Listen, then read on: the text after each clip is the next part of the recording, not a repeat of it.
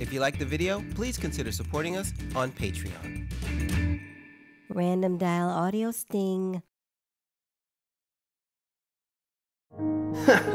Opening wide shot of Brad. Camera does a slow push-in. Cut to insert shots of photos of Brad and wife Jennifer for exposition. First close-up shot of Brad establishes focus for the scene and establishes my importance. Cut to a medium shot, this time with the camera at waist height as a new character enters. The camera tilts up slowly, revealing a tight shot of Jennifer, who doesn't look happy. Cut back to Brad's medium shot. Cut back to Jennifer, still angry, lifting an object just out of frame. Back to Brad, looking worried to build tension. Insert shot! Tight shot of Brad. Tight shot of Jennifer! Medium shot. Camera pans with Brad as I walk towards Jennifer and take a knee.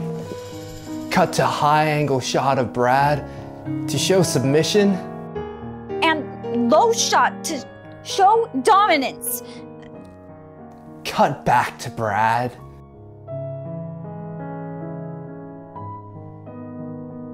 Two shot as Brad stands up. Brad turns into a close-up. Reverse shot of Jennifer. Oh, back to Brad.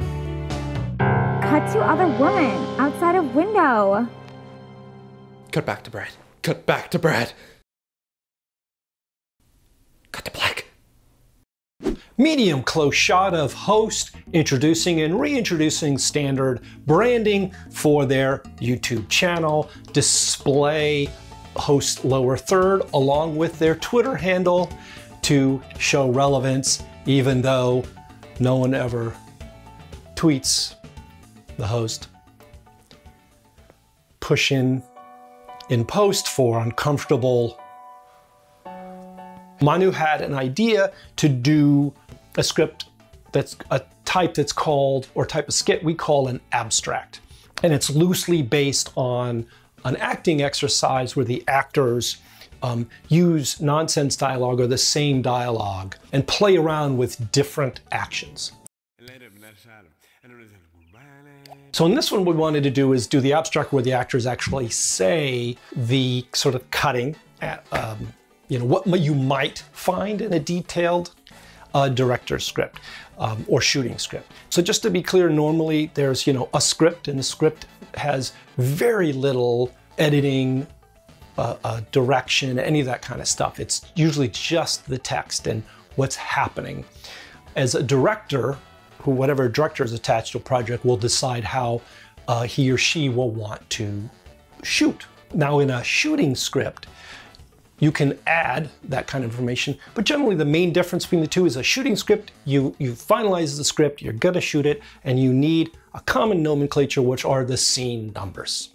What I like to add in a shooting script are details about the actions and certain things I'm looking for in a scene. The thing that is important to keep in mind, right, is if you think about a play versus a film. In a play, actors act.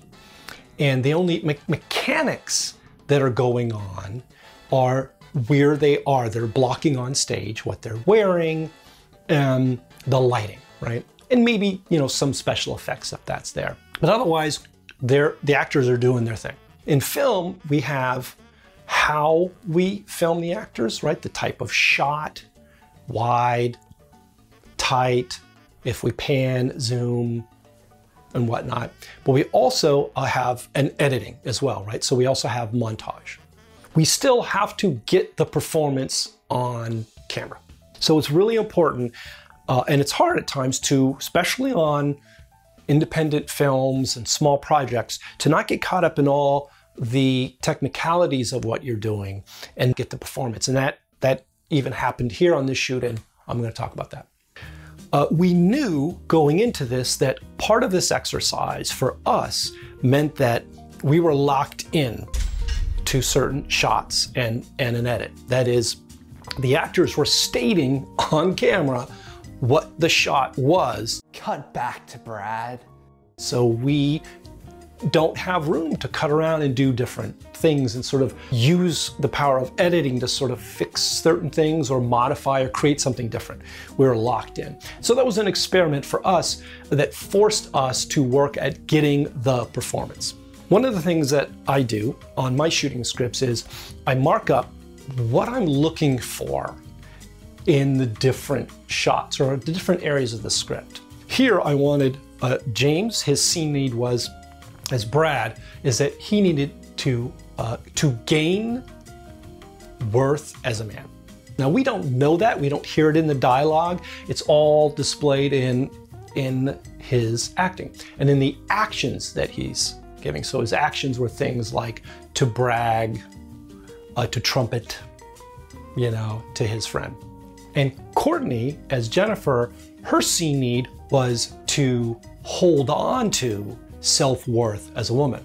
So right off the bat, with those two different scene needs, you can kind of see a little bit of conflict. He's trying to gain, she's trying to hold on, and it kind of makes them codependent.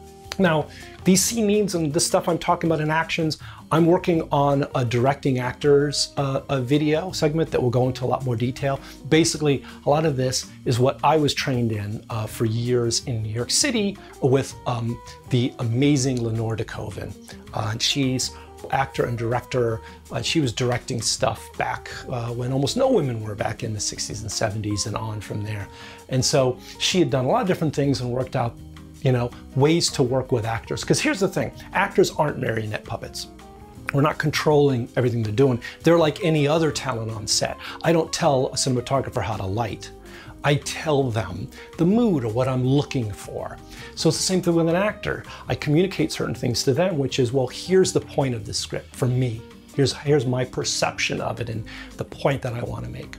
And then I work with them. I look at what they do as the character. And then I have a language to kind of work with them, which are these scene needs that drives them and these actions. Actors are making constant choices. That's what actors do when they're in that mode. They're making choices moment to moment to moment.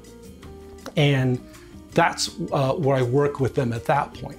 Now, one example is when Courtney, the low shot of Courtney, she's actually saying a low shot, cut to a low shot for dominance. So her action was to dominate or to control. And low shot to show dominance? But I realized it wasn't working and it wasn't what I wanted.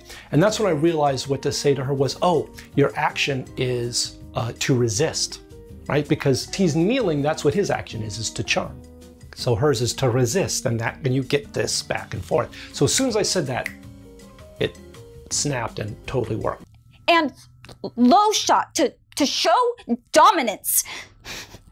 So this is a way not to control what an actor does. You want them to be the character and surprise you and bring something to the performance. But it's a way to tweak it and adjust it a little bit. Instead of saying you want an actor to be more angry, think of an actor steaming compared to an actor enraged.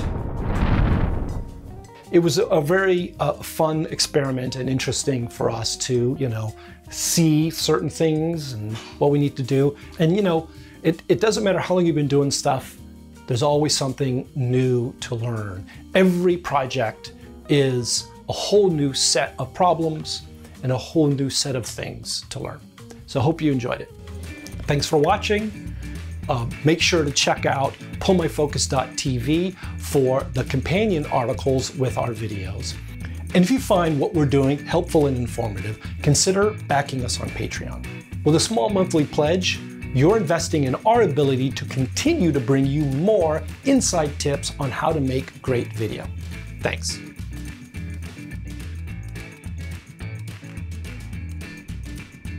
Cut to other women outside of window.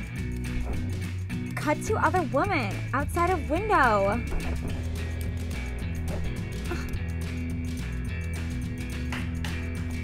Okay.